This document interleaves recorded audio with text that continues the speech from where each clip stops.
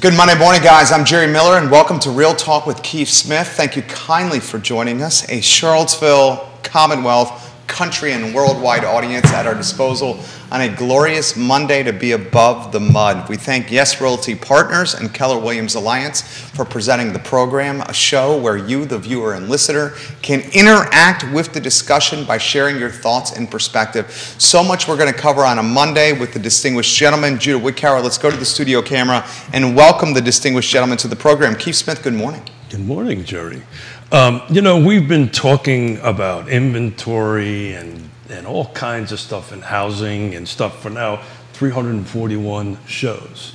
But I'm going to do something here that I want to do. I want to look you dead in the face and apologize to you. Oh, come on out. No, this is important. This is important for me to do this. This is important for me to say it. You would think after 341 shows, I would understand that you should engage your brain before you engage your thumb. So to put a little context to this, folks, I made a tweet saying that I came up with the idea for Real Talk. And I heard that from a handful of people, by the way. Well, I'm trying to apologize to you live, so do me a favor and let me get that out. And that's not true. You did. And it was April of 2019, and all I did was say yes. Matter of fact, I think I said hell yes. And where do I sign up? And we signed up. So I wanted to start the show off by apologizing to you. It was a case of thumbs engaging before brain engaged. So I apologize to you on that. No problem. My suggestion would be the delete button. Once you post something on Twitter, you can always delete it. You don't have to edit it. You can delete anything on social media. Now I'm learning. You know you can delete stuff on social media. It's not forever. Once you hit publish, anything can be deleted. But haven't you been telling me this has been on forever and ever? But anyway, it was a mistake on my part. No problem. I wanted to apologize to you on it, live on it. And I also kind of wanted to change things up a little bit today because I'm not so much interested in real estate today. So how did you come up with that idea? Which idea? The Real Talk idea. How did that enter into that brain of yours to go ahead and do this? Because this is important. People ask all the time, you know, and I was thinking what I was doing 20 years ago, right? And where I was and what I was doing. Because when you hit a certain age and you have grandkids, your what's important to you changes a little bit. But in any event, how did you come up with that idea? I mean, content is king. I knew when I launched the business in 2008 that people were going to utilize social media to build awareness for brands and businesses. I was a broadcaster and executive producer for ESPN Radio and NBC 29 and writing a column 5 days a week for the Daily Progress. And I realized that putting words in a newspaper that went to people's driveway in the morning was not the future of how people were going to read. And I realized that talking about stuff in the community in a fixed time slot on Sunday morning from 11:30 to 12 on NBC 29 was not going to be how people consume news. These phones that we had were much more than just about texting and phone calls. They were about building awareness in brands. And in 2008, I risked everything that I had to my name, and I took my personal life savings and I built a business. And in retrospect, it's turned out to be the best decision I've ever made outside of who I married, my wife. So, I don't know, take a risk, paid out, had a little vision, the common characteristics of successful entrepreneurs, I suppose. But enough about me. Talk to me about the weekend. Well, that's no. Look, so what's interesting about that was because I'm doing these bike rides now. We were talking off air, and yes, it's stupid. I'm training for a 100-mile race in October. Oh, I don't think it's stupid. I think it's great.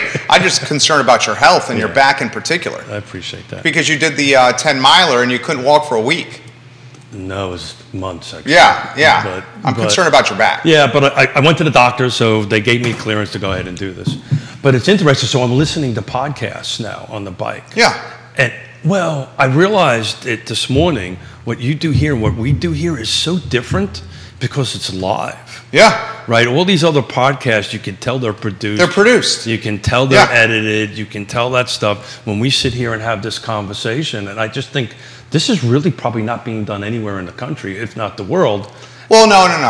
Is there a live Facebook? Yeah, there's live Facebook. Really? Live? And that's it? It's not edited after the fact? I will say this. I can speak with confidence and conviction. Judah can speak on this as well.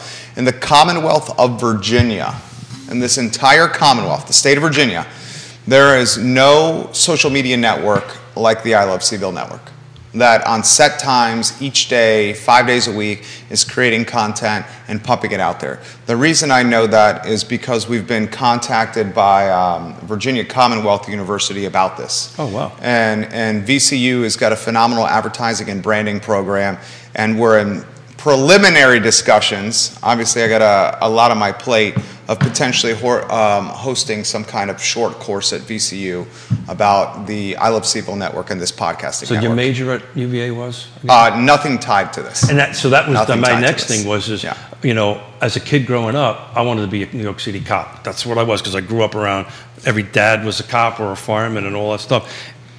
And I'm knocking on 60, awfully close to 60. If you would have asked, I would have been doing what I did for a living and sitting here and doing this, I would have said you're off. Well, back in the 70s, I don't think this was even thought of on that end of it. But, you know, I just wanted to kick the show off, man. You know, I appreciate everything you do. I say that regularly, and that was a stupid-ass thing on my part, so I wanted to apologize. Sure thing. Philip Dow watching the program. Love your shows when I can watch them. Thank you, Philip Dow. Chad Wood is asking if you're accepting any offers on your house or not. Chad Wood, always getting people chuckling. It's funny over you here. should say that, Chad. I love you, Chad. Yonna and I looked at a house yesterday that's on the market on For you personally? Yonna and I looked at a house for us personally on 6th Street. And we're now pivoting to maybe, you know, this will sound a little, maybe will come out the wrong way. And I, you know, again, this being live and just me being who I am, but we're trying to think, well, what if we've been thinking about renting an apartment in town. Okay. And it's just the rent is so expensive. I can actually buy something and do, you know, some sort of long-term rental in the basement. Anyway, so we looked at something for sale on 6th Street that, actually not Stonehenge, actually, right on the edge of 6th Street, walking distance from our office. Isn't that where you live? To there. Stonehenge? Yeah. Which Stonehenge? The one that way. Are you sure it's called Stonehenge? The one off Park Street. Yeah, I don't think yours is Stonehenge. No, it's maybe I'm wrong. Yeah, I don't think yours is called Stonehenge. Yeah, because it's off of 6th Stone. Stonehenge is off of Park and Raya. Well, I'd have to go ahead and look. Are you in the Elmore County? Are you in Elmore County, Jew, or City of Charlottesville? Well, this is walking distance to the office. Yeah. So it's on this. There is another Stonehenge Street that way. That's exactly right. Oh, the street. Yeah. Okay. Okay, I said Stonehenge, but in any event, not the one in England, but Stonehenge. So I think one half is on the opposite side of Belmont Park, and the other one is on the opposite side of whatever. But anyway, we took a look at it for that very reason, to go ahead. Is it active right now? It was as of last night. Bill McChenzie says Stonehenge is off Rio Road. Evidently, there are 2 Stonehenges in the area. Wow, this is getting some interest here. Chad said, so it sounds like Yonna's winning the battle over there, Keith Smith. Chad, did you really think it was going to happen any other way? I think we all knew. I mean, that's married life right well, there. no, so we negotiate just about everything. Good morning, Nicholas Erpy. So it's a compromise that we're trying to reach, because all in frankness, you know, when I was your age 20 years ago, you know, I had 5 companies, you know, it was all about my definition of success was different than it is now. And mine is more wrapped around ready to spend a few days with our grandkids up there. It's kind of wrapped around that a little bit. It's just very different. I want to be able to see, it's part of the reason I'm on the bike. I want to see my grandkids graduate. I really want to try to be around and present 20 years from now when I'm 80 years old. But we need, you know, when the kids come, we're a bunch of people now. Plus, we got a new grandchild coming, so we need a kind of place for everybody, but then a place just for Yonna and I. But I don't know. We'll see how it goes. So what's being discussed now is maintaining the residence at Lake Monticello so you can accommodate family while getting an apartment in the city of Charlottesville. So Jerry and I are discussing this without Mrs. Smith. I don't see that ever coming to fruition. I think it will. You think you're going to rent an apartment in the city of Charlottesville? No, I'm not going to rent an apartment. I'll buy one. But So you'll buy an apartment in the city of Charlottesville while still maintaining your residence in Lake Monticello, 25 minutes from the city of Charlottesville. I know. Okay. So how about them Mets? Actually, Mets are doing great. Actually, but we'll see. We took a look at it. It was a first step. This was a big step for us. It is a big step. We actually took a look at a home. Very nice, very nice. How's the weekend when it came to inventory? Yeah, so it's interesting. You know, like I said in the beginning of the show, I kind of wanted to stay a little bit away from it, but I love my little week over week. I love that analysis. So Bill says we're talking about Stonehenge Avenue. Got it. Stonehenge Avenue. Yeah. So I don't think I added road or avenue to it, but it's Stonehenge, so it's off of 6th Avenue. But that's a great location. There's also one off. It's a great location. There's also one off of Belmont Park, right? So it kind of splits. It splits up a little. That's bit. a great park too. Yeah, so we're not near. So this particular one is not near Belmont Park. This is up over literally right from my office to there.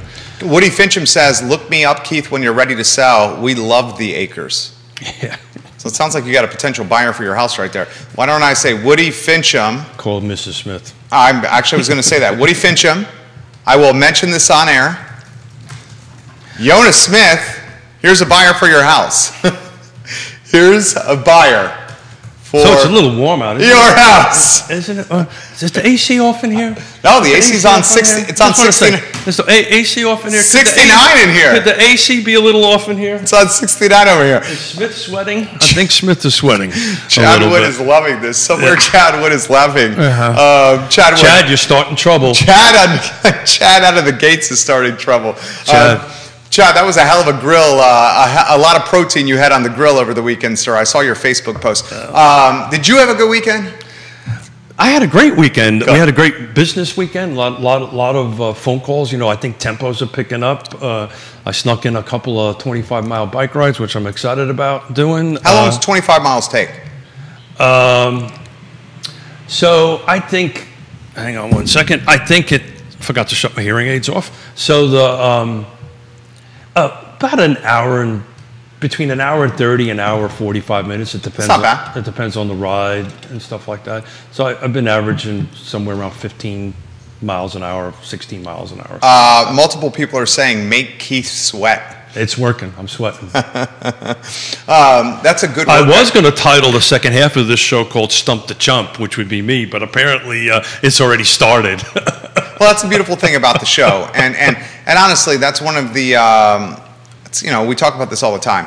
When you live stream to as many people as we got watching the program, you always got to be on your P's and Q's. And something that's done on the internet, that's a lesson that I'm going to teach our son. I think it's a lesson for teenagers everywhere. Something that's put and published or sent to social media somewhere literally never goes away. So you're just trying to teach a 60-year-old this. It's been taking a little bit while. It's forever. It is forever. This is the world's paper trail, is the internet.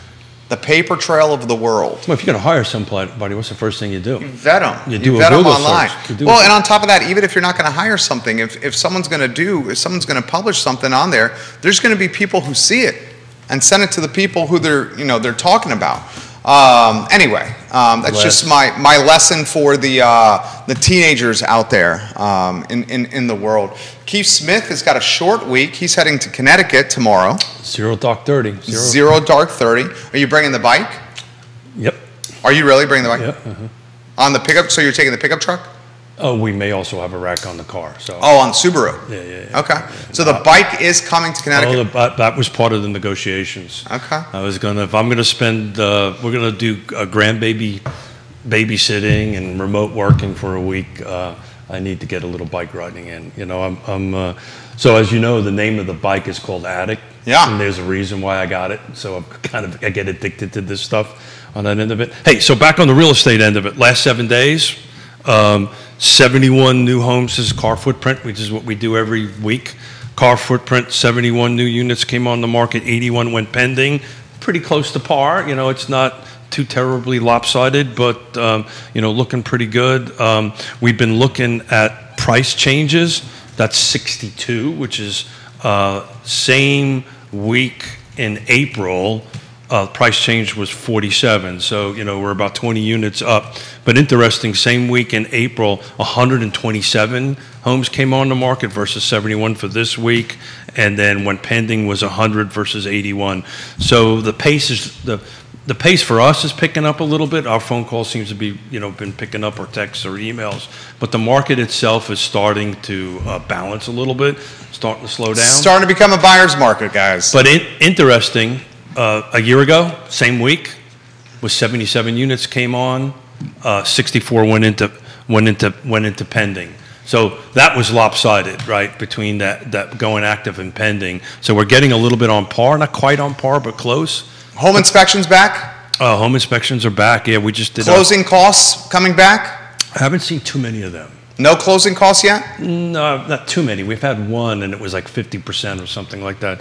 But I think that balance is starting to come back. So interesting on just to kind of focus a little bit on solds. So the last week, 103 solds of those that are closed. Back in April, 78. Back a year ago was 101. So a year ago to now, it's almost kind of balanced, which is weird. It was a year ago, it was 77 came on same week. This is 71, 101 sold, 103 this week. Last, the pending was a little off a year ago at 64 versus 81. So, I think the pace is kind of picking up a little bit. The interesting thing, questions already come in. We'll get to them in a matter of moments, guys. Give the show a like and a share. If you want some perspective, some comments, or some jokes heard on air, just put them in the feed. We'll relay them on air. Debbie Robles, welcome to the program. She is watching in Short Pump. Rochelle Wharton is watching in Crozet. Hello and welcome to the program. And Kevin Olivia, hello and welcome to the show, watching in Lynchburg. A year ago today, rates were they 2x less on a 30 fix? Oh yeah, they were half. Yeah, what's a 30 fix now? Probably. We'll find out on Wednesday when Scott Marvelous Mortgage comes in. He's bringing Taylor Everett with him on Wednesday. Taylor Everett. Good, thank you. I didn't thank you for sharing me. I didn't know that. So it's 525, 530. It depends on your credit, right? But it's somewhere around 5.5, just to pick a number. It's somewhere on that. Versus probably a year ago it was 2.5. Sub 3 for sure. Right. On that end of it. So, but again, the units that have closed here in that these were stuff that kind of came on the market. I looked at it on the back of it that came on the market when the interest rates started climbing. So people are still buying and selling. But I was a bit surprised. I did not expect July, the same week in July a year ago, to be the same. And I asked Yonna what she thought about that on the way in, because we like to take one vehicle in, and she seems to feel that maybe the summer, historically we've got a 20-something year running sprint. Summer slow. Yeah, historically that I think our conversations before. Pardon me. I'm really interested to see what September 1 brings. September and October. That's going to be the litmus test of where we're really going to flush out at the end of 2022 versus 2021. So rates, as we know, are up. Inventory is not moving as quickly. One positive, Philip, I'll get to your comment here. One positive we're seeing. Gas is below $4. Gas is going down, and inflation seems to potentially have plateaued. Time will tell. But there's some indicators out there that inflation is starting to plateau a bit. You buy that or no? Well, time will tell, but I'll know this much. We called this by the end of last year. Inflation is going to impact the housing market, but more than anything, right? Oh, no doubt. Across the board, probably even more than interest rates. Interest rates will kind of balance themselves out a little bit here. So, I was, a matter of fact, I had to come in for a meeting yesterday, and I purposely went over to Costco to fill up because we were sub 4. Please don't ask me how much. I forgot how much, but all I got excited was below $4, and I filled my pickup truck up. It's so crazy, Judah. $4. Let's get you got a 3-shot ready to go? Let's get Judah Wickower's mugshot on here, and have him wave to his adoring fans. Mug. You got Isn't it crazy we're championing and singing the praises of Yay! of $3.99 gas, Judah? In July, in the middle of the vacation season, yeah, right, on that stuff. And I think what happened is probably April, May of this year, everybody just did this, go out and travel. And I think that might have been part of the spike as far as volume, as far as, the amount of fuel being used on that end of it. I don't know exactly why it's coming down. You probably know this more than I do. How much is a barrel of oil? WTI crude, Judah, look at that sponsor strip. WTI crude is roughly $100 a barrel. Yeah. I'd say it's around 100. Yeah. I mean, it's as much demand from summer travel and Sure. pent up, I got to get out after this pandemic feelings. And it's also the fact that it's a forward indicator. A lot of folks now are starting to realizing that come Q3, Q4, because inflation is so rampant, that people aren't going to travel as much, so gas is dropping. Yeah. It's a forward indicator. Except for the Smiths, which we're going to get. I mean, you guys travel constantly, Yeah. which is good, but you're retired. You should be traveling. Did you say I'm retired? You're close to retiring. I mean, you're 60. Yeah, well, I don't think we're ever going to retire, but we just adjust on how much work we put in. We work. Let me see. Last week, it was quite a bit. So we work all the time. It's just we do all this 12-hour days for 5, 6, 7 days. Actually, probably 7 days a week. And then we take a little time off, and we do that because otherwise Keith becomes very boring. Nicholas Herbie says his beautiful wife and Nick filled up Friday just because they were thrilled to see $3.99 gas at Costco. Nicholas Herbie, my wife, did the same thing. She saw gas $3.99, had a half a tank, pulled over and just filled up because it was $3.99. She was just happy to see gas with a 3 in it. I mean, you think about that. That's where we're at now with inflation, that if you see gas with the 3, you stop, you fill up, and you do jumping jacks of joy. So everything is a matter of scale. Yeah, right. Say that again. Everything is a matter of scale. Exactly right. We get used to one scale and it goes down, and it seems like a major breakthrough. But do you, Judah, Well said, Judah. have you changed any of your buying habits in the last 4 to 6 months? Are you doing something more or a little bit less than you normally would do because of? I think I can answer that for him. I would say the answer is no. Wouldn't you say the answer is no? I'd say the answer is mostly no. I mean, I'm a little more frugal, but for the most part, I'm not out buying, hundreds of dollars of groceries or splurging on, anything. It could be one of the things here. Being a single man, single and ready to mingle, has its advantages at peak inflation, at levels of inflation we've never seen in American history. It certainly helps, but I've always been frugal, so. It's Good morning, Kevin Yancey. When you're an empty nester, though, it's a little easier, right? So we just go out. We go out to eat a little bit less. We don't buy. We don't go to Whole Foods as often as we probably would normally do because of the cost on stuff. But it was my this coming week is my parents' 60th wedding anniversary, and I had them over for dinner, and I went to Costco to pick up a couple of steaks because just needed to grill up some steak. Costco's got great steak. They got great steak. I think I took out a small mortgage to buy them, but What kind of cuts? Oh, yeah, I do New York strips. Okay. Right. So You got strips? that's what I. What do strips set you back? What's a strip per pound at Costco these days? All I know was Bill McKenzie, you know that? Phil Dow? The package I got of 5 was $125. A 5-pack of strips is No, I'm sorry, I lied to you. It was 6. It was $125. Are you sure? Oh yeah, but these were super thick. That's $20+ a steak. Yeah. Are you sure? I'm sure. Bill McKenzie, is that right? Phil Dowd, is that right? Chad Wood? Would you like me to take out the receipt out of my wallet? Well, okay, so that puts it in perspective. So if you're going to Costco, and you know what Costco stands for, right? No. Do you know what Costco stands for, Judah? I know what the original one is. Does anyone know how they got the name Costco? Cost Cooperative. Oh, yeah. Costco is cost cooperative. They utilize purchasing power to save you money. Interestingly, the Costco business model is strictly on membership. They essentially, for their customers, they sell stuff at their cost and make the money on membership. It was an interesting article about the hot dogs, right? So the hot dogs are always like $1.50, right? Yeah. Right?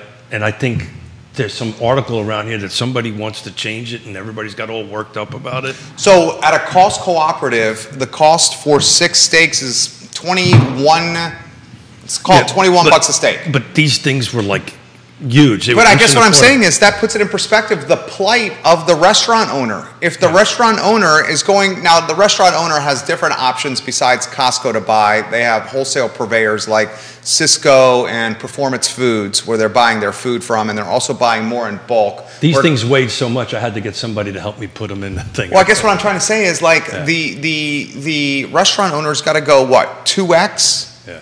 2.5x their cost of goods. So that means that's why you're seeing steaks for $55 on a menu. Yeah, I mean, historically, any business, right? If it costs you $1, you have to charge 3 times the amount, right? $1 for the product, then there's $1 for your overhead, and then $1 for your gross profit, which ends up with taxes and insurances and all that kind of great stuff. And if you're lucky, you end up with somewhere to 5 to 10% net if you're lucky. That's what we try to do, is we try to 3x. We try to 3x when dealing with clients. I think it's a good peace of mind. Same thing with housing. It's always was the same way. A lot of comments coming in. The rotisserie chicken is where it's at. That's from Mr. And that's Yancey. also a loss leader too. I read an article. Not loss leader. Loss leader means you're selling something for a loss to attract someone into a store. I think, Google it. I read an article. It's either that or the hot dogs, but one of them. A good example of a loss leader would be Sammy Snacks. Sammy Snacks used to sell Frontline or Advantix at a loss. They would lose money on selling the flea and tick stuff to your dogs. But they did that because every time someone went in for a discount on Advantix or Frontline, they came out with something else that was at full MSRP. Well, Google that rotisserie thing, because I don't think you can buy a chicken, an actual chicken uncooked at Costco, whole chicken uncooked for, I think the rotisserie is less than what you can buy, but I may be wrong on that end of it. But I remember reading an article about that was their quote unquote loss leader, whatever that is. Okay. So comments coming in here. First, wow, there's a lot of comments here. Jennifer, we will get to you. Jennifer says she loves the rotisserie chickens at Costco, and it's one of the reasons they go there. And Carrie Rock says the chickens are at a loss, and they're placed at the back of the store for a reason. Thank you, Carrie Rock, for saying that. So the question is have you ever, has anybody ever walked in, got a rotisserie chicken, and left? Right? I know I've never done that. So. I've never done that. Yeah. Who goes into Costco and comes out with one item? I joke around every time I go out. Look at that. It's under $300. Right? Under $300, yeah. Look at that. That's the only tough part about Costco over there for me. I don't know about you guys is I'd often leave coming out with a full cart, and then I'm like, oh my God, my bill's what you just said. Yeah, but then you stockpile, and then you save the money in the back end. Yeah, I tell you what, Yonna and I don't go to Costco as often as we used to when the kids were home. Because you only have 2 people. Yeah, right. I don't need 50,000 pounds of You don't Cheerios. need a deep freezer full of protein. I do not. And you like to eat out. We enjoy eating out, but we do, at least us, and we do kind of more like the European kind of thing. We only buy food for a couple of days. Or let's say, as our daughters say when they come over to visit us and open up the refrigerator, that we're a bunch of college kids, because there's alcohol, milk, eggs, there's eggs, alcohol. I think that's about it. And then we go out and buy a steak for dinner that night, or chicken for that night, and grill it up. Nick says he likes to wander and check things out in the store. Nicholas Erpy, I do as well, my friend. In fact, one of my favorite things about Cost Cooperative, aka Costco, is the free samples. I love to hit all the free sample stations in Costco. Do you ever actually buy anything of the free sample? No. I never buy anything. It's lunch, isn't it? I go in there for lunch, yeah, or for like a snack. It's lunch. Kevin Yancey loves the chickens. This is from, God, I love getting to know the same folks that are interacting with the show. I feel like I get to know you. Judah, we'll get you in the mix here if you have something to add. Andre Xavier, we'll get to you in a matter of moments as well. Stacy says this, Costco feeds our family. This is where we do our grocery shopping, our gas fill up, and we do this on Sundays after church with the husband and the kids. It's turned into a family tradition. Yes, Jerry, the free samples give me all the feels. And Danny O'Day, hello. So our daughter and son-in-law live out in Seattle, so they go to the original Costco in Kirkland, Washington. And it's funny, every time we call them, literally, they're either going to Costco or they're coming back from Costco. I don't know what two young people get in Costco all the time, but that's what they do. They're in Costco all the time, back and forth, back and forth. Andre, Xavier watching the program. So grateful for your amazing show. Quick question on the new construction side. Is the issue with materials and labor still going on? Thank you for a great show. And Keith, you jump in here. I can say the custom home builder that we represent undoubtedly has labor issues and cost of good issues and supply chain issues. Cost of home, new construction is higher than it's ever been, and it's slowed down to the point where folks are saying, let's see what happens with inflation and see if it cools down. So yes, yes, yes, yes, and more yes on that end. Which is that? Andre Xavier. Andre. So please. Cascadia's finest. Please watch on Friday. I've got Greg Slater sitting in my seat here. Mr. New Construction. Mr. New Construction, and he's going to bring two other new construction guests along. Oh, who does he have in mind? We hasn't quite flushed out yet on that end of it, but he's supposed to let us know by Wednesday. But these topics, I had a pre-show conversation with them yesterday. That exact topic is going to come in. So what we're going to do is put the experts in the room to go ahead and do this. You know, I've built enough houses, I think I can qualify as an expert. But it's 100% right. Their new construction is dropping back. I believe there was a nationwide 15% jump in contract cancellations, right? Now, that's over last year, right? And last year, there was like 0 contract cancellations. But contract cancellations are picking up. Product types are starting to be a little bit questionable. We've been talking about this for a while. What do you mean questionable? Well, in other words, the decision to build a high-end townhomes starts being somewhat questionable at the moment because that decision was made because of the runway is so long, was years ago. So, you know, a $500,000 townhome is maybe not where the market is at the moment. I may be wrong. These guys will bring in data, but what I look at, there seems to be a little bit of slowdown. So I'll be interested on Greg's read on that the entry-level townhomes are not seeing the contract cancellations, but maybe the upper-end townhomes are. Well, a perfect example is something we try to mention on this show with firsthand perspective. The neighborhood I live in eastern Albemarle County, Stanley Martin is the predominant player with new construction, and their model now is homes that are in 2,800 square feet. I mean, we have, normally in the neighborhood you were seeing 4,000, 5,000, 6,000 square foot homes. Now they're 2,000 to 3,000 square feet, and that's because the cost of goods are so expensive. So what's the price per square on new construction these days? Oh, yeah. Off the top of your head, back of the napkin. I will tell you, if you ever want to watch a builder squirm in their chair. That question right there. Ask that question. Because people hold them to it. I've made a career out of not answering that question. Well, now you don't have. What do you think it is? Is it? I don't really know. It's moving that fast. It's got to be over 3. Is it over 3? It's got. I mean, I was thinking 250. We got to quantify it. Are we talking custom or production? That's exactly right. Yeah, custom's definitively over 3. Yeah, I was thinking we can't. Let's not use custom because custom is going to scare the hell out of people. Yeah, I would say somewhere in 250. Yeah, somewhere in that range. So 250 price per square, new construction. Let's say it's a 3,000 square foot home. 250 times 3,000. The cost to build that home is $750,000. And the general contractor needs to make a 15%. Is it 15% profit that he tries to shoot? The reality is probably in the neighborhood of 7 to 8%, right? What's the GC at? The builder. So have you noticed I don't build houses any longer? Isn't it about? I mean, they want 15. If you can net 3 to 6%, that's good. Now it's that. Yeah, I would say now. The costs are just going through the roof. I would never want to be in the custom home building right now. So 750,000. Let's call it 6%.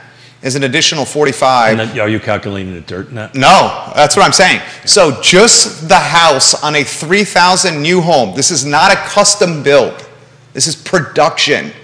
Well, so I can tell you, I can tell you what the price is because I ran the first 6 months of Albemarle County new construction, only single family detached.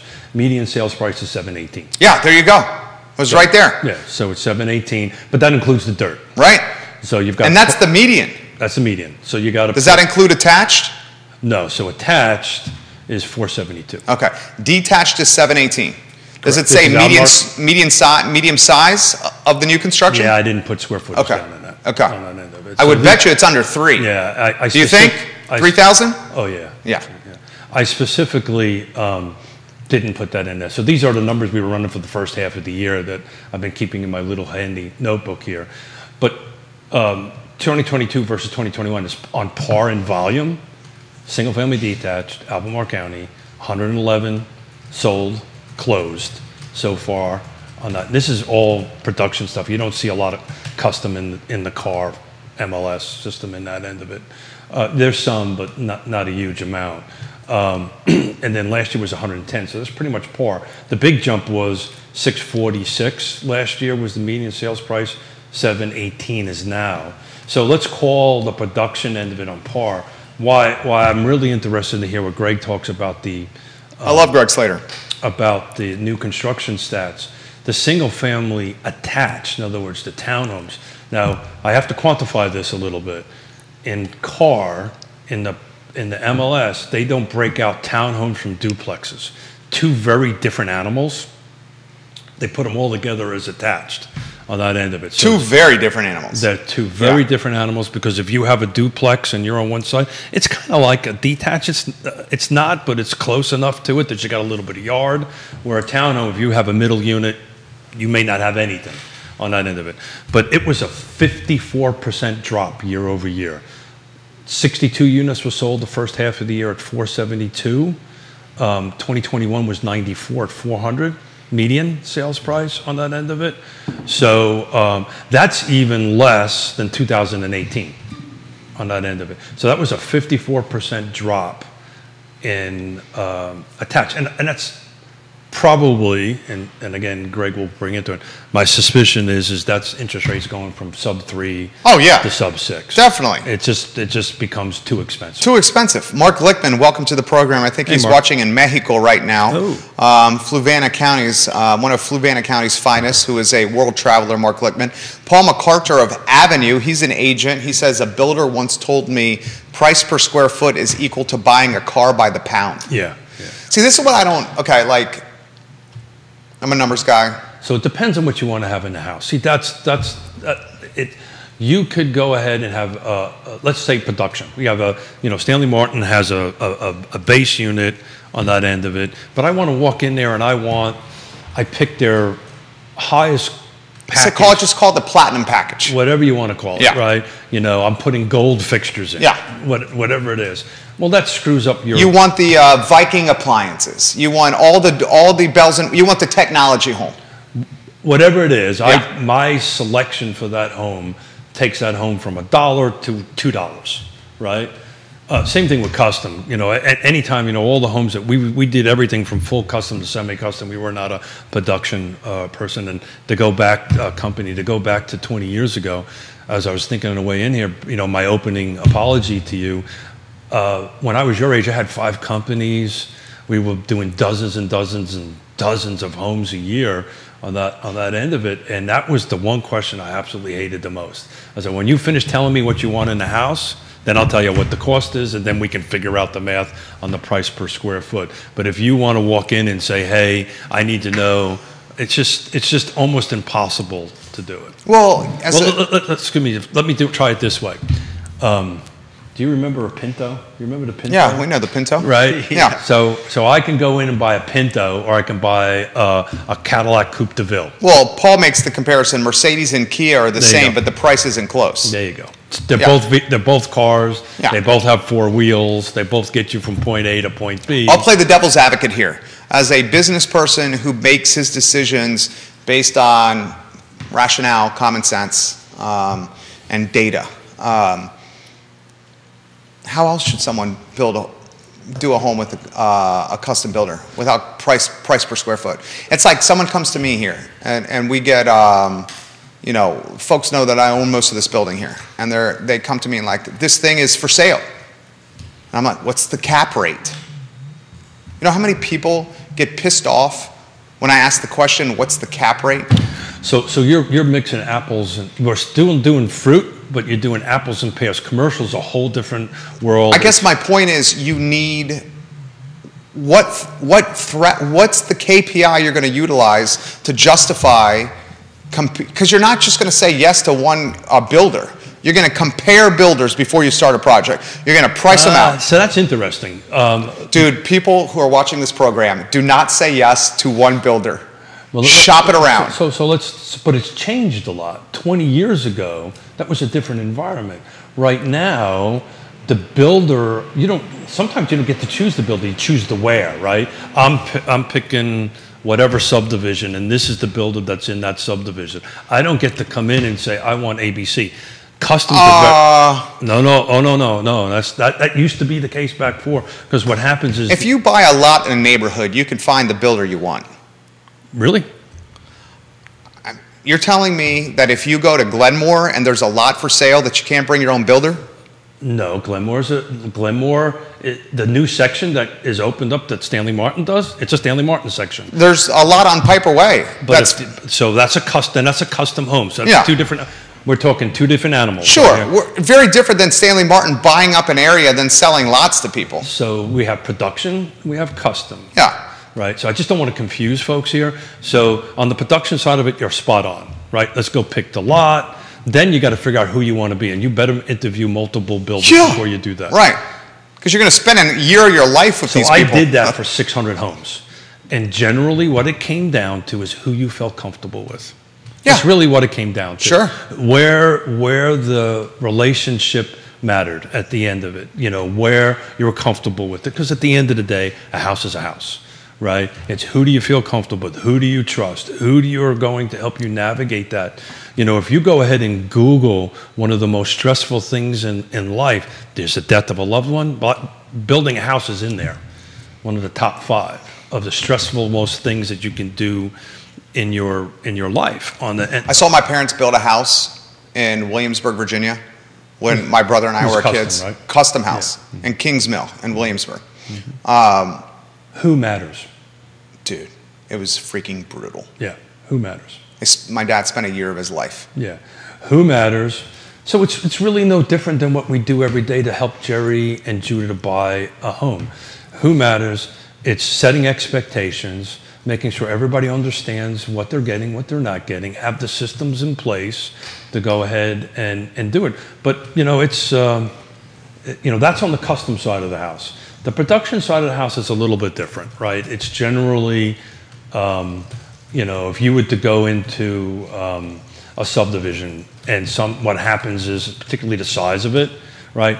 Builder A would take so many lots, builder B would take so many lots. That's a commonplace right now. So if you want the lot now, what can happen in some subdivisions is builders start trading lots. They'll say, okay, look, I'll trade lots from point A to point B, but if I come in and buy the land, develop it, and build it, you're building with me. Does that make sense? Yeah, that makes absolute sense. Comments coming in. Kevin does not believe the margin is 3 to 7%. Google it, National Association of... For the custom home builder. For the custom home builder. He says we're nuts if we think it's 3 to 7%. It's about 3 to 6%. Kevin, just out of curiosity, I responded back to him. What do you think the margin is? Just curious. Do you think it's higher or lower? I'm talking net. Yeah, I know what you're talking about. Yeah, you're talking net. Yeah. Go ahead. Net profit. Net profit. Go ahead. Yeah. Go ahead. And the reason I know that is... But you used to be one. I used to be one. Yeah. And sometimes when I do custom builds and you take a look at the closing statement and the builder goes, you just made more money than I did on it, then... I've heard that from a lot of builders. Yeah. So that's why you're seeing a lot of builders diversify into remodeling. Oh. Where the margin is what? Now that's 30%? That's a whole different margin. That net is much higher. He knows about this. Educate us. Much higher. The risk is significant. Is commiserate. Is that the right word? Commensurate. Commiserate. Did I say commensurate? That right? Huh? Commence. Yeah, that word. Surate. Like Thor, right? Yeah. So there's an inside joke. My wife wanted to go see that movie, and she goes, "Let's go see Thor." And I go, "What the hell are you talking about in this store?" Anyway, so the risk is huge. Tell them why. Seriously, you should tell. This is good knowledge. Yeah. Because you don't know what's behind the wall. Well, you've got all that. Yeah. To deal with, but if I'm building a home on my lot, and we have a relationship problem, it's my lot. I'm renovating in your house. You don't know what's behind the wall. I get because of what my background and because of my Class A licenses and all that kind of great stuff, I get asked all the time, so what do you think this renovation is? If I'm going to buy this house and renovate it, what do you think it's going to cost? My first question is, what's the number you have in your head? It's always 2 times the cost. And whatever that number is, double it. Too. And they look at me and they wonder, he says, I don't need to give you a number. Whatever number you're thinking, double it. And actually, I would triple it right now. That's terrifying. I would triple it. Because of cost of goods and labor? It's cost of goods. As you said, I open up a wall and go, oops, that wasn't there, because the renovation contract is going to say, that's not my problem. Now you've got to pay for that. Here's the extra. And think about how much leverage the remodeler has when they open up a wall. Yeah, right. Right. Finish your thought there. Because the house is torn apart, you're not going to go to the remodeler and be like, I'm not paying more because of this surprise behind the wall. Your house is a construction zone. So let's put it to what you do for a living. Sure. Right? You help folks, but you build websites. You built a beautiful website, several actually, beautiful websites for us. But Real Talk with Keith Smith. We built Real Talk with Keith Smith, Yes Realty Partners, and the Keller Williams overall parent company website, all originated in this shop. That's one aspect of what we do here. But if I show up with the website and say, I need you to fix this, it's more expensive to remodel or revamp an existing website than for me to start from scratch. And it's no different in the house. Yeah, because we're not going to spend the time to try to decipher somebody else's back-end code as opposed to just using our code from scratch that we know works. Get a big old eraser, erase it all the things, start with a clean piece of paper, and start all over. Yancey thinks it's double digits. Jennifer thinks it's double digits. What's Stacy watching thinks it's 10% plus. What's that? The GC. For the custom home? Yeah. It's not. Google it. Yeah, he's right, guys. He's right. How about this question from Stacy? It's a misconception. People think that. That's what it is. But it is not. And just think about the risk. Yeah. That they particularly, look, I'm sitting here. I can tell the story. I lost, because of risk, I lost $17 million. Lost everything we had. Well, talk to him even very, very, that was a very real circumstance. During the pandemic, the cost of goods were going up so fast. The GCs didn't have escalators associated with cost of goods in the pandemic and the contracts, and a lot of them were losing their shirt. I literally were getting phone calls from builders saying, what do I do? What do I do? Because this is not an unusual thing. This happened to us in the the early 2000s, when drywall and all this stuff. This cyclical cost is pretty normal. It happens, right? We couldn't get labor. Those 5 companies I was talking about. Drywall? No, I owned a framing company. Did you have a drywall company? I did not. Electrician? Can you let me finish? Okay, framing, go. Framing, yeah. Plumber, okay. Cabinetry, okay. General contracting, okay. and a development company. Okay. And I started the plumbing, cabinet, and the framing because we couldn't find people. I just decided to create my own company. That's literally what we're going through now with our client. Yeah. Literally what we're going. That's what I did. Now, I got lucky somewhere 2000, and this is for the record, I would rather be lucky than good any day of the week. But I got lucky back before 2007. I sold off 3 of those companies and did very well. The other 2 I didn't do so well on that end of it. The development company is the hugest risk on it, which was, we had 3 subdivisions going. Quentin Beckham, welcome to the program. We love you, QB. Very interesting discussion right here, because it continues in the feed, the misconception that the builders making bank. No, even the production guys are not. How about this question from Stacy? With their model, they're building in a salary for them for each house. So you guys are talking what's left over. So the GC is making the salary they build net. in. So we're talking. So let's define net and gross and cost of goods and all that kind of grace. This is net. This is what's left over in their pocket. After all their expenses. She's basically saying one of their expenses is the salary they pay themselves for each job. Yeah, plus their regular employees, their office folks, their subcontractors. So to Stacy's point, she's saying the builder is making the 3 to 7% you're talking about, plus the salary that they're paying. But they take all the risk. Yeah, Stacy, you're right. She's right. Yeah. So each house, the GC is saying, for my time, I'm paid this. Sure. But that's like any business. Sure. For my time when I'm running this business, I'm paying myself every 2 weeks a check, and then at the end of the year, you hope there's some money left over, and then that's called profit. That's kind of how it works.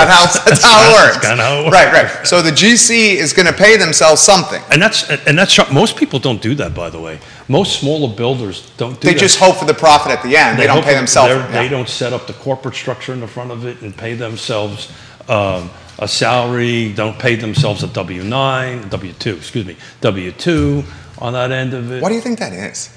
I don't, it's interesting you should do that. I used to, pre-pandemic, teach a class at PVCC and JMU and UVA. It's one of these little $300, you get a credit. And the name of it was helping folks start their own business, right? And a lot of it was contractors that would come in. They're so wrapped up in focusing on, which is good, the work. They don't focus on the business end of it. And one of the questions I used to ask all the time, so, you want to move from like you and a truck and grow your business to hire employees and to a company. Yeah, right. You're talking from like that's exactly small business to a company. Well, these are folks doing it as a DBA.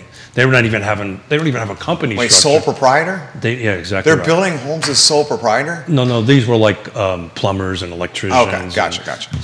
But they're still doing volume of work on that stuff. A lot of risk there. And so my first question always was to them, so what's your, you've decided to do this and grow, what's your first 2 hires?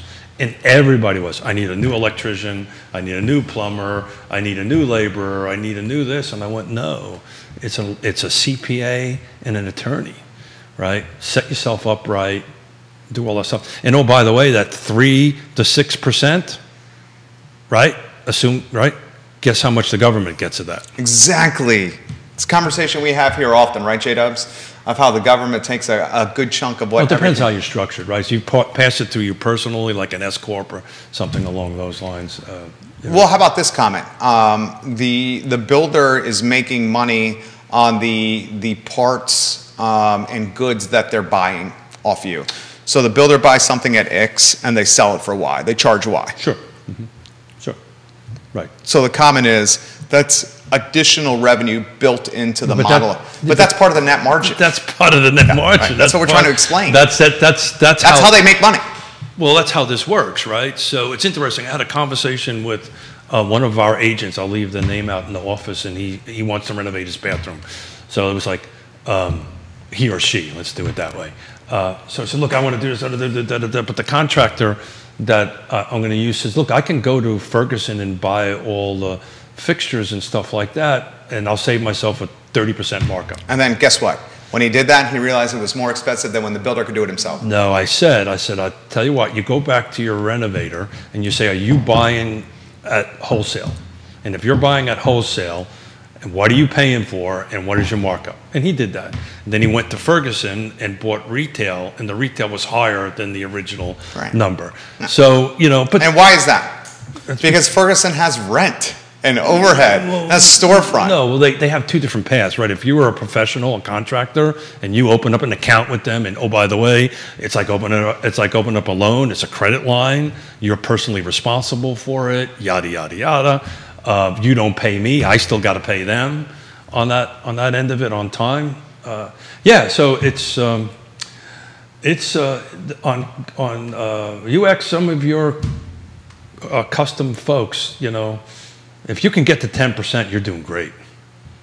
And you got to give that percentage of that to the government. Right. And how about and let's not underestimate the risk is huge. Yeah, that's what I was going to say. Let's not underestimate the risk that's involved. Is huge. And let's not underestimate the experience involved and the connections involved. So I got this phone call, I think it was at the end of last week. We lost everything we had.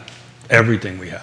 This guy's speaking from firsthand experience. I want anybody that's watching this program to know that. Speaking from firsthand experience. Yeah. I had this phone call at the end of last week. We're having some success selling these businesses. Yeah. Mm-hmm. And then there was someone that mentioned to us, and you can tell that they were like kicking the tires.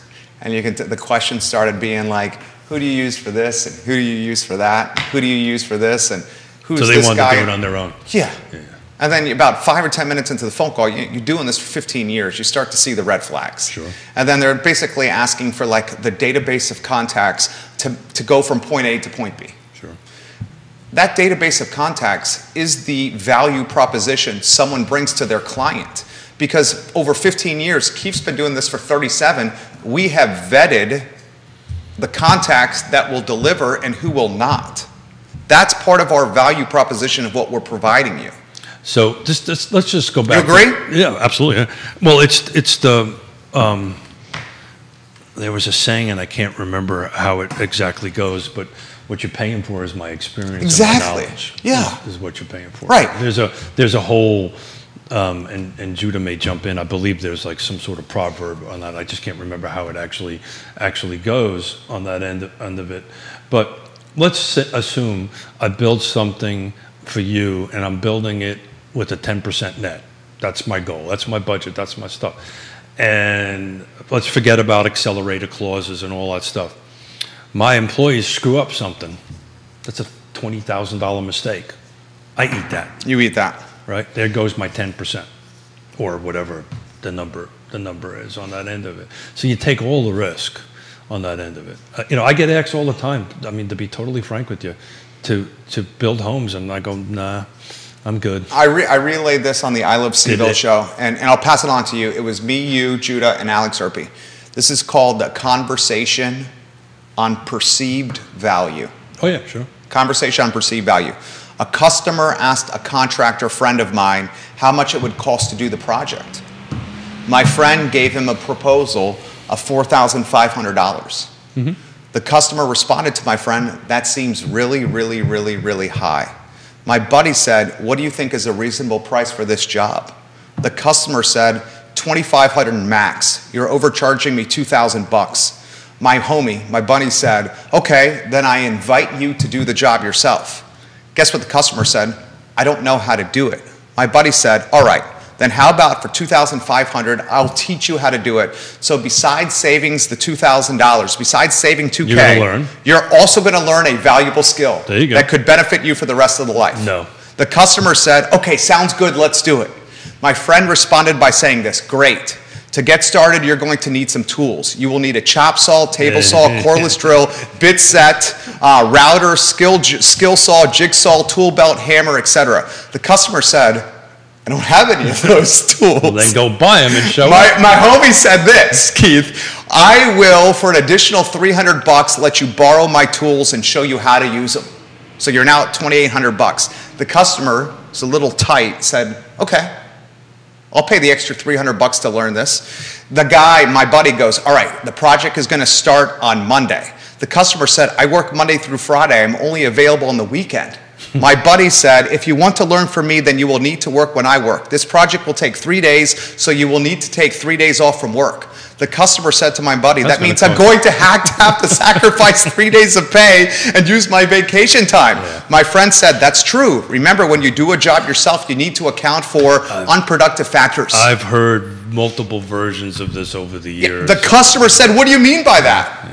My buddy said, doing a job completely from start to finish includes time spent to plan the project, pick up materials, travel time, gas, setup time, cleanup time, waste disposal, amongst others. That's all in addition to the project itself. And speaking of materials, that's when we start on Monday, so I need you to arrive at the lumber yard at 5:30 in the morning. Oh, by the way, and prepay for everything. Yeah. Because you don't have an account. Exactly. So prepay for everything. You got to prepay for everything. For an account, go out, pick it up, and oh, by the way, you're short a 2x4, and you've got to stop what you're doing and run all the way out there and go ahead and get it, because the 2x4 that you picked up was too warped, couldn't use it, whatever. But you can relate that story to this website. To anything. That you built for us, right? Yeah. Right? Oh, well, I think I can do this myself. Well, yeah, I don't think so. There's a reason why professionals do what they do. It's the reason why, let's bring it back to what real estate, right? What we do to help people go into, yes, people can buy and sell homes on their own, but what they're paying for is our expertise, right? Our ability to navigate through the minefields of buying and selling right now. And I'm really seeing this. I've been talking about this for a couple of weeks, and I just don't know exactly. I can't put my finger on it why, but our tempo is picking up, and I think a lot of it is you're established. Well, you're experienced. Well, it could be, but I think a lot of it is okay. You know, maybe this thing I'm holding in my hand, this iPhone I'm holding in my hand, really can't do all the things that I was told it could do, right? And I really need to know how to navigate this. I mean, I was on the phone with Greg Slater when we sold one of our, we got one more remaining affordable housing unit over at Spring Hill Village that Stanley Martin Homes is helping us with, and the land trust and all this stuff. And we were on the phone with 2 attorneys, a loan officer, helping them navigate how we can structure this to get this to the closing. This unit we just put under contract on it.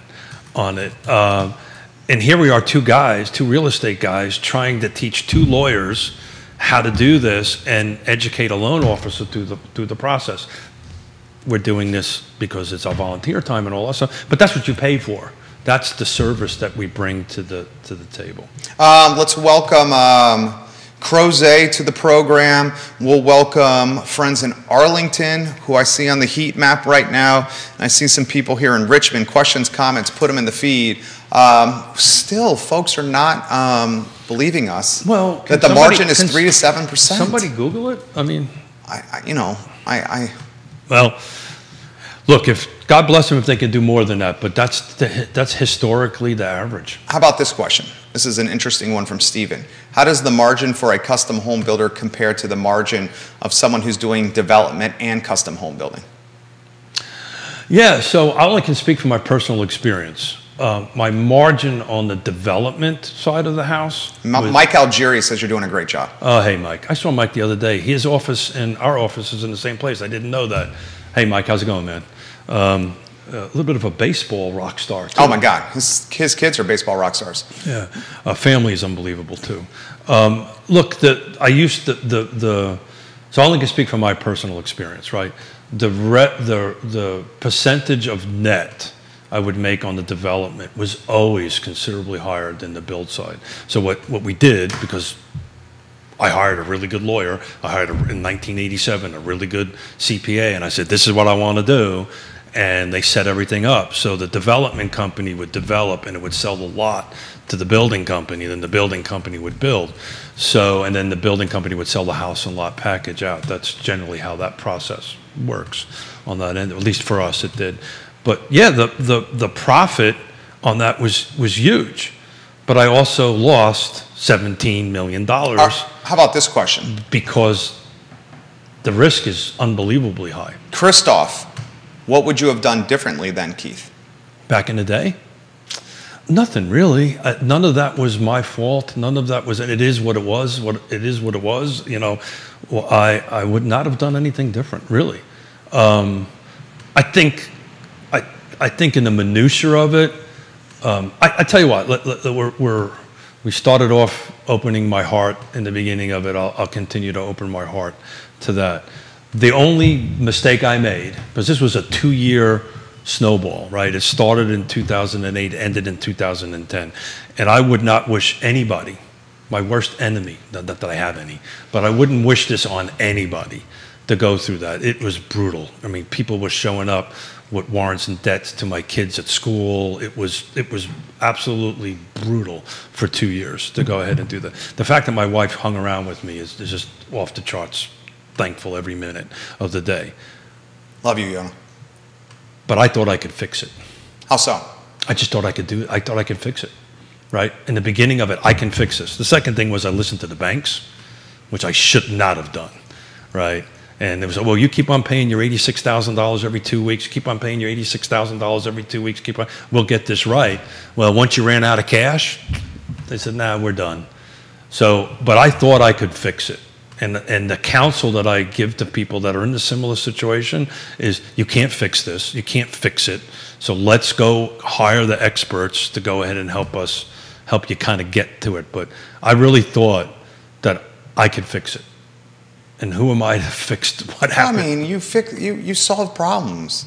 I mean, it's one of your skills.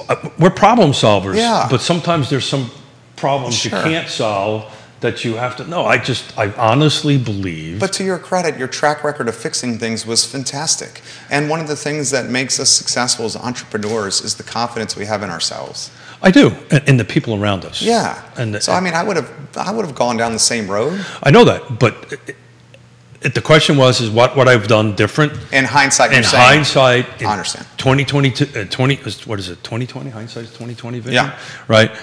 I would have pulled certain triggers in the very beginning, very quickly, but I actually thought I could fix it, and I believed people. That was the second problem. I believed the banks. Probably shouldn't have done that. And what were they? What line were they peddling? Well, they were peddling. We're gonna work together. We're gonna get through this together. We're gonna get this together. Okay, no problem. And they had no interest in doing that. Once the cash was gone, once literally many millions of dollars of cash was gone, then it was like, yeah, we're done. So, but anyway, you learn and live, and you move on. I'll never make that mistake again, and you move on. But that's what I would have. That's what I would have done. Oh, my phone is blowing up. Dude, you should see the feed. The feed's blowing up right now. One of the things that you got to love and respect about Keith is the vulnerability he shows on this show all the time. And it's one of the aspects you'll get if you work with Yes Realty Partners and the Smiths. It's called honesty. Yeah. You get folks that have been through the ringer, trials and tribulations, and folks that have the benefit of experience. Yeah, so it's interesting. Where you're at the mid part of your life. I'm really on the downhill side of it. If I'm lucky, I got another 20 years before, God forbid, something happens. Well, how old's Pop? 83. So you got more than 20 years. Yeah, but Pop's not working, right? I'm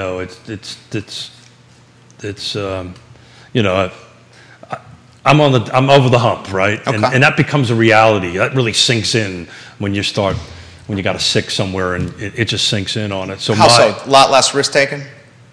Oh God. No risk taken whatsoever? No. To be honest, you take any risk anymore? Yeah, very much so. Yeah. I'm on a bike. Well, besides bicycle riding on Route 53, sure I do. Which is the definition of risky. I'm sure you've heard that from Yonna.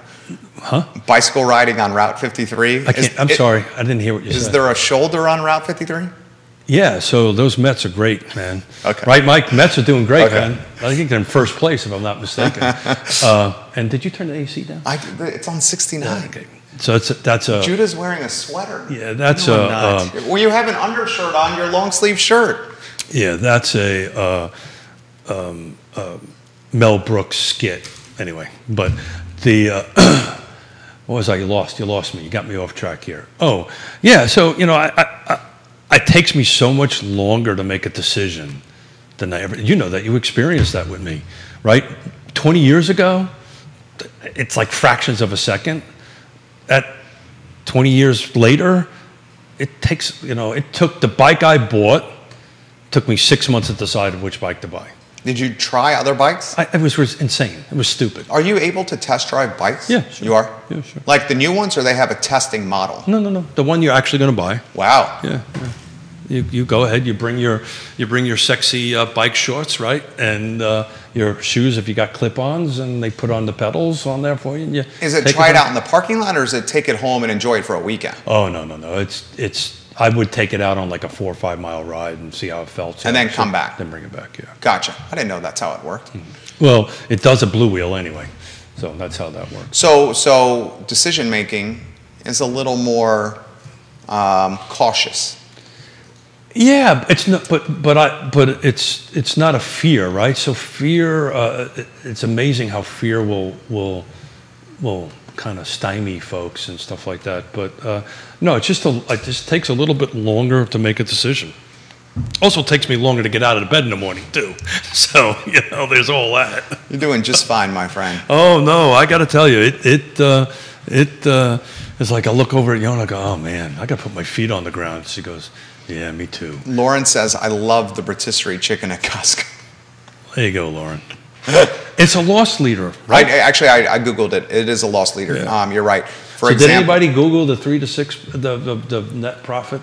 I'm just curious. I mean, I know you're right. Yeah.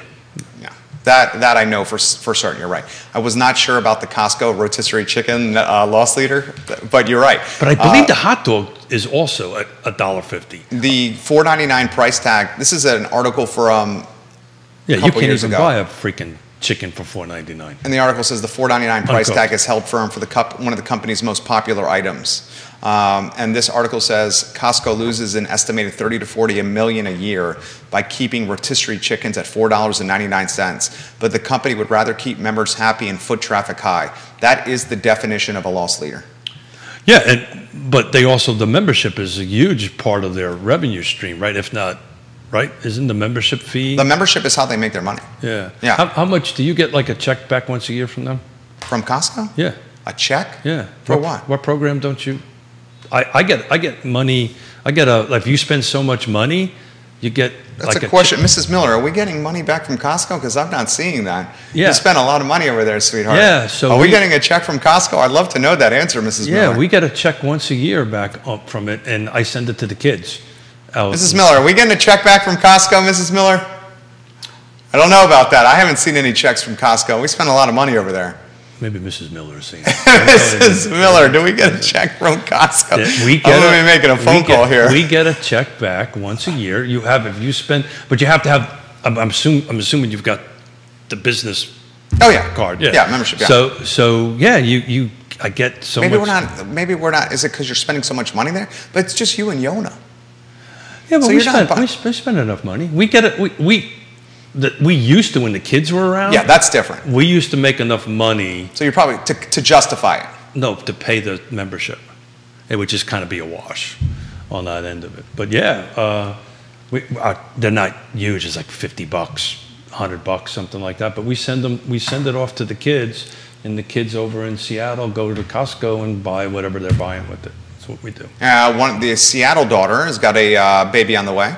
Yeah, she's flying in actually for this visit. Due early next year? January. It's just they upped it. It's January 4th now. January 4th, so New Year's Eve in Seattle for the Smiths. We are going to be in Seattle on New Year's Eve, right? I think the game plan is Mrs. Smith is going a week before. Oh, okay. We haven't quite negotiated. Well, you got time. Well, again, back to this. I don't think you're going to be bringing the bike to Seattle.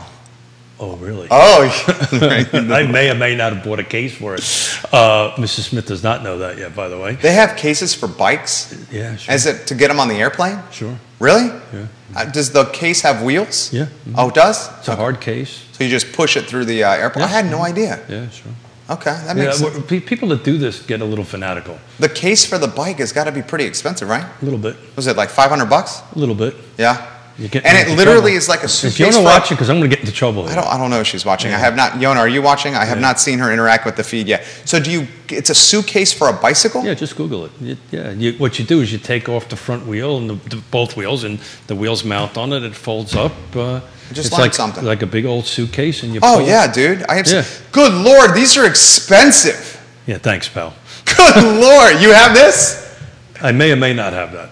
Oh my goodness! But that looks very. So is Mike still on? Because I want to talk about the Mets because I'm getting into trouble here. It looks very manageable though to carry it. It really breaks it down. Mm-hmm. Yeah, and depending on which airline, like Delta, doesn't charge extra for it. It's not a carry-on. No. Did I say carry-on? Oh, it's just like a suitcase. Yeah, correct. Yeah. Understood. I apologize, not carry-on. They don't charge extra to check it in. So it sounds like the bicycle is going to Seattle. Or I may not have rented bikes in San Diego and Seattle when we're out there in August. Oh, that sounds fun. That's what I did. It sounds like a good idea. What's your advice to everybody watching the program right now? About? Anything in life. Yeah, when on Twitter, think before you post. No big deal. No big deal. That's true. Engage brain before you engage your thumbs. All good. Yeah. How about we're going to see you next week? Monday? Or Wednesday? Next week, Wednesday. Wednesday. That's a bummer. So Wednesday is Scott. And Scott just texted us. He's got Taylor Averett on the show. Good, exciting. Great to hear. So he's going to sit in the seat. Greg's on Friday in the seat with a couple of folks talking new construction. Nikki Chambliss is sitting in my seat on Monday because we're driving back. This Monday, Nikki. Yeah, this coming Monday, a week from today. And we'll be driving back Monday, and I'll be back at it the following Wednesday in that end of it. I love it. Working on some good round tables. I love our little Batman and Robins, but we're bringing in some more roundtables for kind of fill out the summer on that stuff. So I'm excited about it. I love it. I love it. The show was dynamite today. Yeah. I love. What did I have? 3 pieces of paper? And it's 11:33. Oh, look at that. Yeah. So I had 3 pieces of paper, and I think we talked about it for about a minute or two, and then we did it. But it was important for me to start off the show the way I did, so thank you. Thank you. Folks, this is one of the best shows in the country, and it's called Real Talk with Keith Smith. The show is archived on a website called realtalkwithkeithsmith.com, realtalkwithkeithsmith.com. Check out the website. All our shows archived on realtalkwithkeithsmith.com. Truly a fantastic program. Scott Morris, Taylor Averitt on Wednesday, Greg Slater Friday, Nikki Chambliss Monday. I Love CVille shows later today in approximately 57 minutes, where we're going to have a good time as well. Bravo, amigo. Yeah, yes, back at you, brother. Couldn't do it without you. And as you said in the beginning of it, I'm much better at the second seat than the first seat. You're A++++ on the second from seat. shooting the hip and bringing the perspective you have. Yeah, and just being you. Yeah, but I I've only done it twice. I can't tell you. It is so hard to sit in that seat over there. It is really hard. Really hard, particularly for a guy that has ADD. So that's really hard for me to focus on. Which, by the way, I have not formally said thank you to Judah. 3-shot. Because Judah, when was I on the? It was a week ago, right? Yeah. It was a week ago. He was kind enough to read the feed because I couldn't do it. Oh, very nice, Judah. Yep. He was kind enough. I like that. Smart man. He was. I'm a real good delegator. And I said, please. Who'd you do it with? Did you do it with Quentin?